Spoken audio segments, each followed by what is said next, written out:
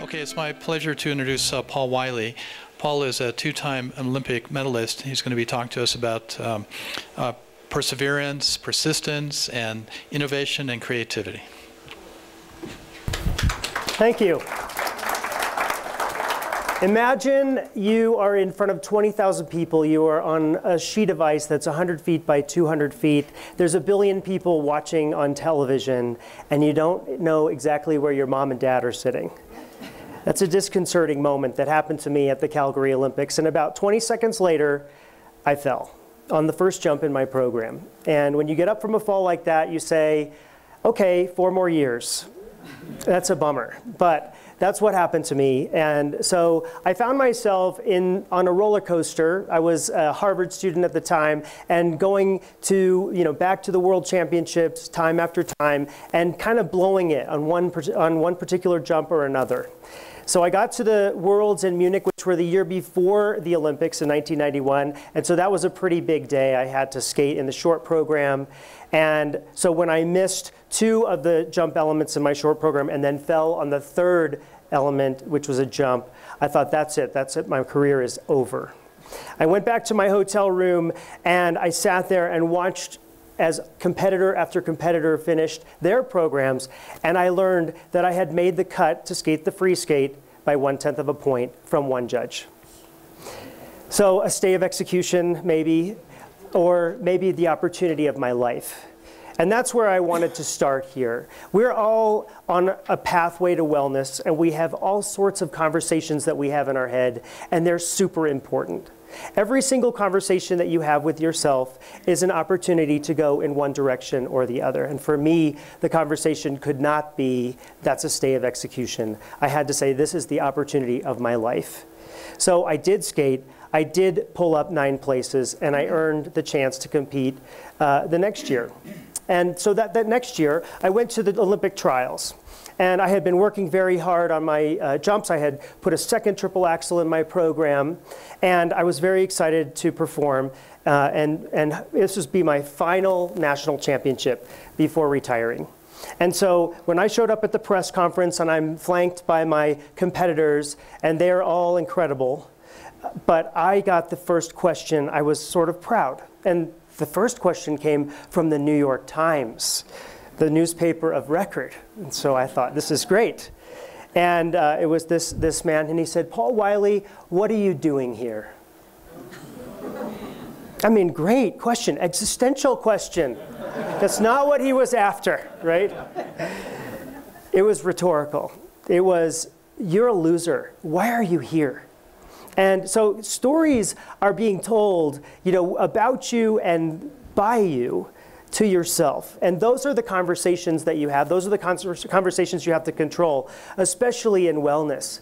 In my family, one of those conversations was, we have a weight problem. And so growing up, I learned that we had a weight problem, and so I would probably always have a weight problem. That's how that was going to be. I didn't learn about diet and exercise. I learned about this thing. So then that made me want to go and binge and do all these other things, these pieces of baggage that accompanied me through my life. But I had a breakthrough.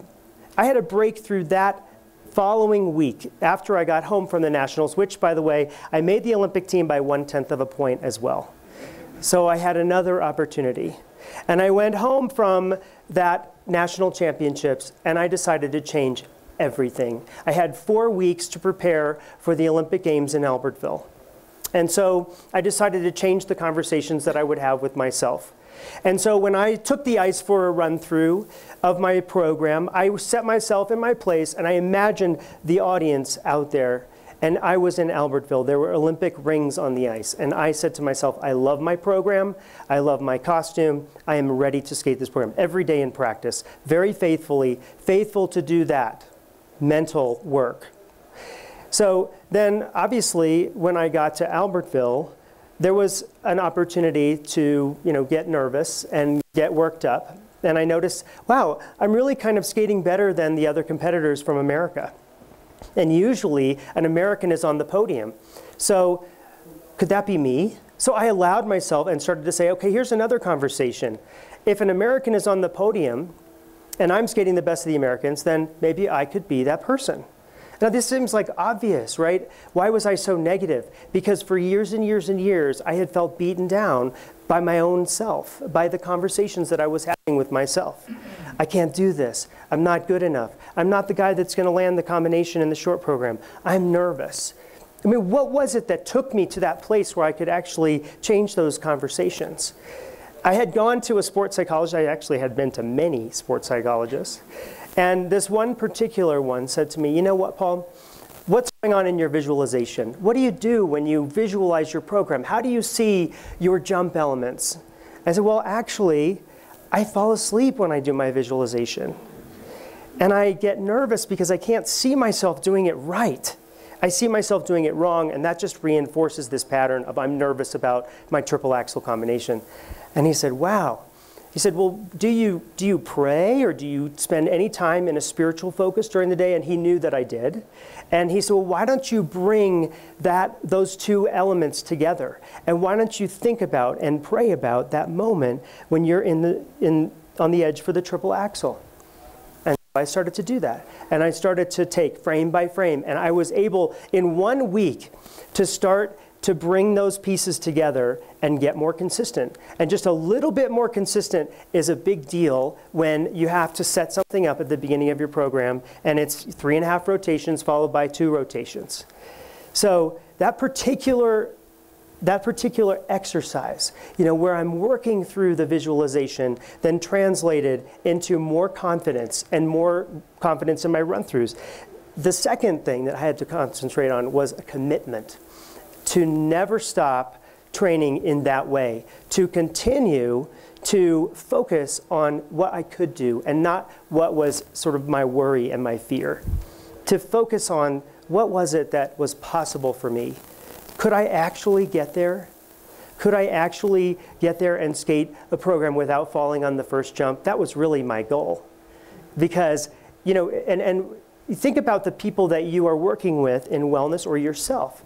You have to say to yourself, can I really diet? Can I really do this deer program where all I have in the morning is an omelet and I don't have my grapefruit juice and I don't have my cereal and I don't have my coffee with sugar? There's a conversation that has to go on inside of your head which says, oh yeah, you can because this is where you're going. I'm committed to doing that. The other thing that's super important in the way that you train for something is to have a community of people that you are with. I was lucky to have a training partner who you might know the name of Nancy Kerrigan. And Nancy was the kind of person who, if you had a rough day on the ice, she would write you a note and say, I hope you get feeling better after this. And I had coaches also who were very supportive. Sometimes they were more supportive than others. While I was training for the Olympics in Albertville, I did start to skate better and better. And my coach came over to me, and I expected him to say something maybe a little bit critical. Instead, he said, Paul, how do you think you're doing? And I said, well, I feel like I'm skating well, and I think I might be able to make the top 5 in the Olympics. He said, the top 5? You could win. I did not allow myself to think about what the possibilities were if I actually skated well. That was how kind of pushed down I was. And I felt like I couldn't do what I needed to do. So I get to the short program, and I am skating at the best of the Americans, and I take the ice for the 6-minute warm-up. You get 6 minutes to warm up. Sounds like a long time. Really, it's not.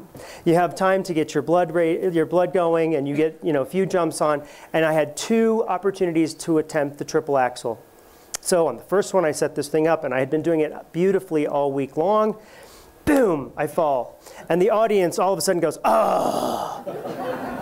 And so, of course, in my brain, I'm going, okay, here we go. What are they saying? They're saying, well, we should have sent Mark Mitchell. We should have been proactive about replacing this guy who was the pathetic figure.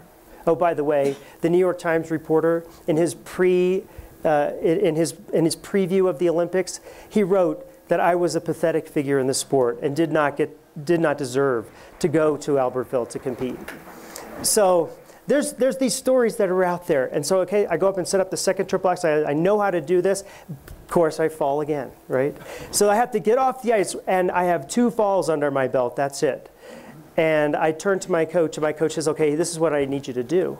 Luckily, that community was there to support me. He said, Paul, you know, you did the same thing in Denver at the Olympic trials. You fell on both your combinations before you did the short program. You could do this. This is your brain trying to get you to pay attention. And I was like, well, thank goodness he didn't sit there and say, you idiot, why are you in the Olympics and you can't get it together? Right, you shouldn't be here. You're a pathetic figure. That guy was right.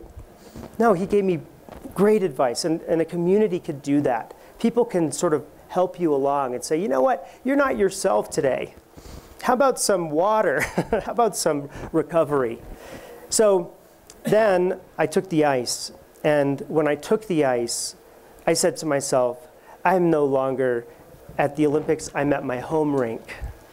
I am in a place where I feel super comfortable. And there's the boombox, and there's my friend. And I sat and I had prepared that mental exercise. I set myself up to skate. But as I came around for the jump, for the triple axel, I can remember standing on that back outside edge and thinking to myself, it's like signing your name, Paul. You must trust. And so I took off 3.5 revolutions, land 2 revolutions, and I was absolutely shocked. It's hard to believe like how little confidence I had in that moment, but I was like, and it was like the world turned for me. The rest of the program I skated clean and nailed it. I got off the ice and I'm beyond excited. I'm exuberant about having done this, about having completed a clean short program at the Olympic Games. I mean, that was it. Now I could check the box and say, I'm the confident guy. I'm the guy who showed everybody what I could do. And then the results came out, and I was in 3rd place after the short program. And you know what happened next? All the cameras and all the press were like, Paul Wylie, you're our guy. You're the guy who is maybe the potential medal winner here. Pressure, right? A new pressure. And so I was thinking to myself, well, I could be the biggest loser of all time if I mess this up. And so, you know, real positive thinker, right? How did I change the conversation? I went to this team sports psychologist who was there, and I said, Shane, what do I do? And he said, Paul, my advice to you is go back to your room in the Olympic Village, send your roommate out, take 30 minutes of time on your own, and just sit, close your eyes, and blue sky what your life would be like if you won an Olympic medal. It was the first time that I ever allowed myself to really think that way.